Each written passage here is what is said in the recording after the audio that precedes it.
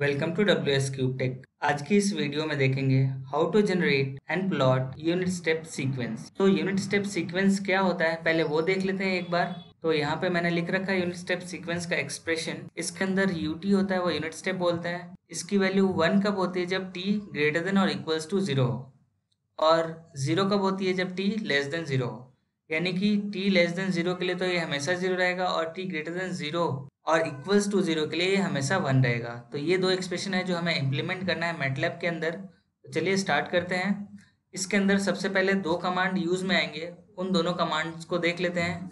पहला कमांड है zeros and दूसरा कमांड है once. Zeros command zero value को असाइन करने के लिए काम में आता है। जैसे मैं 1 रो और 10 कॉलम्स के अंदर 10 वैल्यूज को जीरो असाइन करना चाहता हूँ, तो उसके लिए कमांड क्या लिखूंगा? Zeros, ZEROS, 1 row and 10 columns. तो क्या करेगा ये? 1 से 10 तक की वैल्यू को जीरो असाइन कर देगा। तो यहाँ एंटर करते ही आप देखिएगा यहाँ पे आंसर के अंदर 10 कॉलम्स के अंदर जीरोज आ गए हैं। इसको मैं यहीं पे रन कर देता हूँ। ये देखिए सिंगल रो के अंदर 10 कॉलम्स के अंदर 10 जीरोज असाइन हो चुके हैं। वैसे ही अगर मैं वंस असाइन करना चाहता हूँ तो कमांड है O1ES। वंस 1 रो के अंदर अगर मैं 10 वंस असाइन करना चाहता हूँ तो 10 लिख दूंगा और एंटर। तो यहाँ पे सारे 1 1 1 आ गए। अब मुझे क्या इम्प्लीमेंट करना है कि t लेस देन अगर 0 हो तो 0 असाइन करना है, और ग्रेटर देन इक्वल्स टू 0 हो तो सबको 1 असाइन करना है। तो उसके लिए जो कमांड यूज में लेंगे इन दोनों का कॉम्बिनेशन होगा। तो चलिए इसको लिखेंगे कैसे। मैं ले लेता हूँ u equals to square bracket के अंदर मुझे एक ही रो के अंदर सारी वैल्यू असाइन करनी है, तो मैं लूँगा जीरोज 1, 10। ये क्या किया इसने? जीरोज असाइन कर दिए। अब सिमिलरली अगर मैं वंस ले वंस 1, 11 वैल्यू के लिए या 10 वैल्यू के लिए, तो यहाँ पे क्या हुआ? यहाँ पे 10 जीरोज एंड 10 वंस आ गए। अगर मैं एंटर करता हूँ तो u की वैल्यू आप देख सकते हैं, पहले 10 वैल्यू 0 आई है, बाकी आगे की 10 वैल्यू 1 आई है। तो अगर मैं इसको प्लॉट करूँ तो ये 0 और इस टाइप का 1 हाई होके प्लॉट होके आ जाएगा। बट जनरली हम इसको जब प्रोग्राम में स्टेप फंक्शन बनाएंगे तो कैसे करेंगे? तो चलिए उसके लिए मैं पहले एक स्क्रिप्ट फाइल ले लेता हूँ, उसके अंदर प्रोग्राम टाइप करते हैं। स्क्रिप्ट फाइल ले लिया, इसको नाम देते हैं स्टेप। इसको मैंने सेव कर दिया। अब इसके अंदर सबसे पहले मुझे वेरिएबल लेना पड़ेगा कि मुझे वैल्यू कहाँ से कहाँ तक लेनी है, यानी रेंज डिसाइड करना पड़ेगा। मैं रेंज ले लेता हूँ -10 से +10 तक। सपोज n ले लेता हूँ, जो रेंज की वैल्यू है वो -10 से n तक ले लूँगा।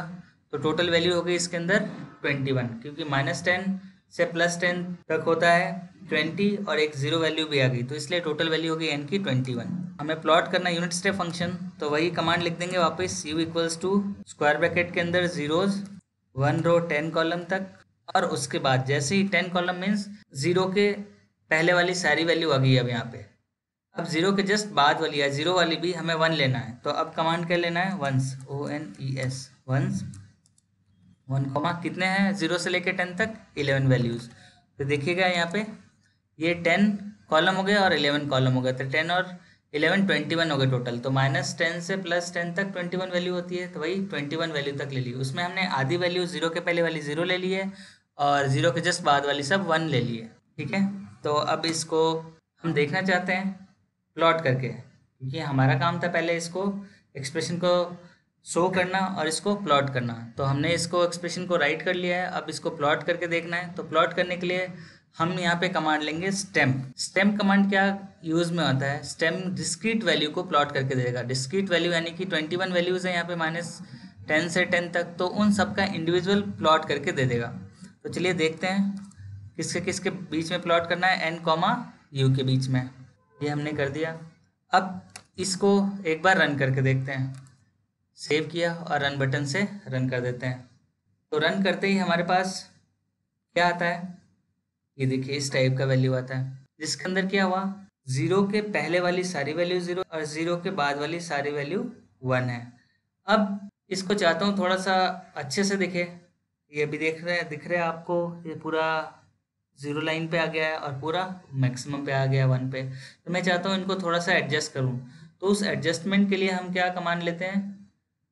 वो कमांड जो होता है वो होता है एक्सेस कमांड। तो चलिए यहाँ पे एक्सेस कमांड यूज़ में ले लेते हैं। अब एक्सेस कमांड यूज़ लेने के बाद हमें क्या करना है, उसको एडजस्ट करना है ताकि वो जो डिस्प्ले है वो बीच में दिखे। तो एक्सेस कमांड लिख लेते हैं। एक्सेस कमांड ब्रैकेट दे दिया हमने, और इसकी वैल्यू एक्स मिनिमम और एक्स मैक्सिमम देना होता है। तो एक्स मिनिमम देने के लिए मिनिमम वैल्यू क्या है -10, तो मैं यहाँ पे देता हूँ -12, उससे थोड़ा सा ज़्यादा। और एक्स मैक्सिमम 10 तक है तो मैं थोड़ा सा ज़्यादा देता हूँ 12। और वाई मिनिमम 0 से 1 के बीच में प्लॉट हो रहा है तो मैं -1 से लेके 2 तक प्लॉट कर देता हूँ, और फिर इसको क्लोज कर देता हूँ। अब देखते हैं वेवफॉर्म कैसे दिखता है। अब देखिए वो वेवफॉर्म थोड़ा सा क्लियर दिख रहा है। यहाँ पे दिख रहा है 0 के पहले वाली वैल्यू सारी 0 और 0 के बाद वाली सारी 1 है। तो ये हुआ हमारा यूनिट स्टेप सीक्वेंस का जनरेशन एंड प्लॉट। आज की इस वीडियो में इतना ही। Thank you for watching this video. अगर आपको ये वीडियो पसंद आया हो तो लाइक और शेयर ज़रूर करें। WS क्यूब टेक चैनल पर लेटेस्ट वीडियो की अपलोड की नोटिफिकेशन पाने के लिए चैनल को सब्सक्राइब करके बेल आइकन दबाना ना भूलें।